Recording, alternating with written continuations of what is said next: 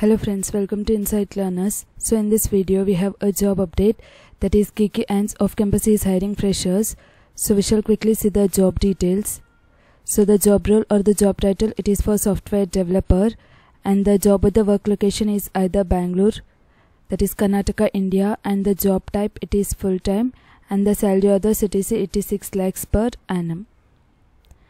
So the eligibility criteria for this particular job role, so the experience required, it is for freshers, and the batch eligible is for 2023, and the last date to apply for this particular job role, it is on Thursday, that is 20th April 2023, and the drive date will be conducted on Sunday, that is 23rd April 2023, and the drive location, so it will be online.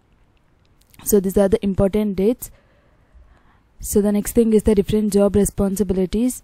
So you need to design and develop the automated test scripts using the industry standard tools as well as frameworks, and also you need to design the various test cases based on the software requirements, and you need to perform manual testing as well as automation testing and report the issues or bugs.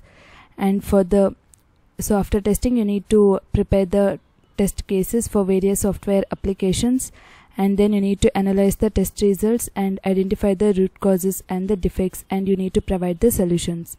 So these are the entire job responsibilities for this particular job, and the technical skills that are needed for this particular job role. So you need to be familiar with the programming languages such as it can be JavaScript, Java, Python or C++, anyone is preferred, and you need to have knowledge of various software testing methodologies including manual as well as automation testing, and knowledge of automation tools and frameworks.